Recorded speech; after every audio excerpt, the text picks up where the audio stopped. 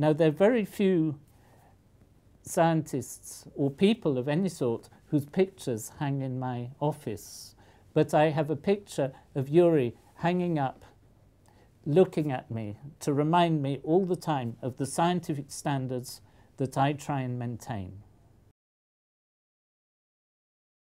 Today's quite a sad day for me because I've just received a copy of a Russian scientific journal which contains the obituary of one of my close friends and collaborators, Professor Yuri Gorbaty.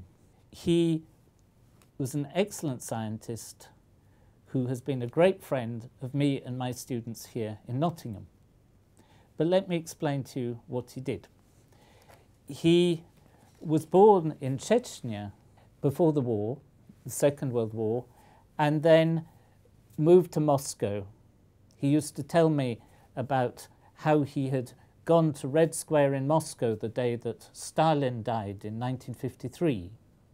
And then for the last 40 years, he's worked in an institute in a town called Chernogolovka, quite near Moscow, the Institute of Mineralogy, that's making minerals.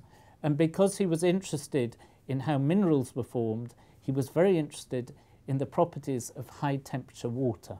Yuri was the sort of scientist who's called a spectroscopist. He studied the absorption of light by substances, and particularly he studied the absorption of infrared light by water. And the idea of his experiments was to try and understand how the nature of water changes when it's under very high temperature and pressure, such as you find deep underground where minerals are being formed. And it's really hard to do experiments at high temperature and pressure. And Yuri was probably the leading scientist in the world for studying water under these conditions. Let me explain to you the problem. The problem is that if you're studying the absorption of infrared light by water, it absorbs the infrared light very strongly. So you need a very, very thin layer, much thinner than one of my hairs. So you need to have two transparent windows very, very close together, and at very high temperature and very high pressure. And so this is one of the cells that Yuri built.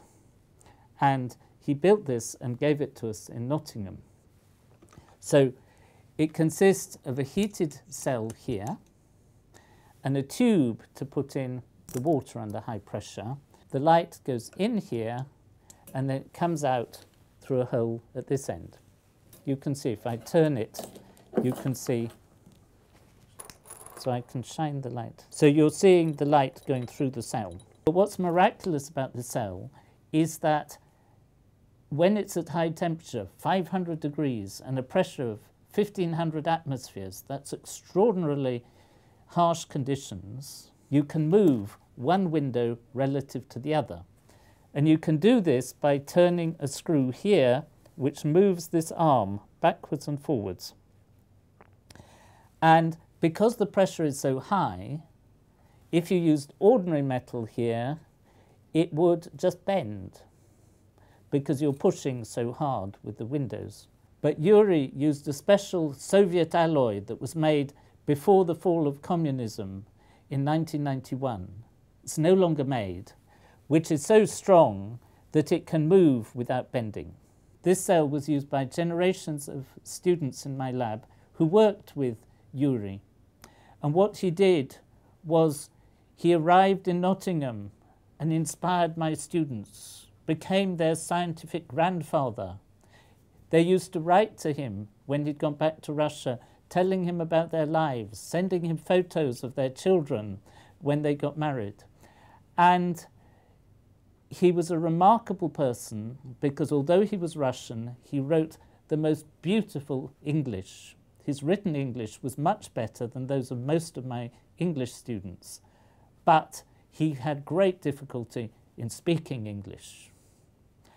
And so I usually used to speak to him in Russian, and my students somehow managed to get along.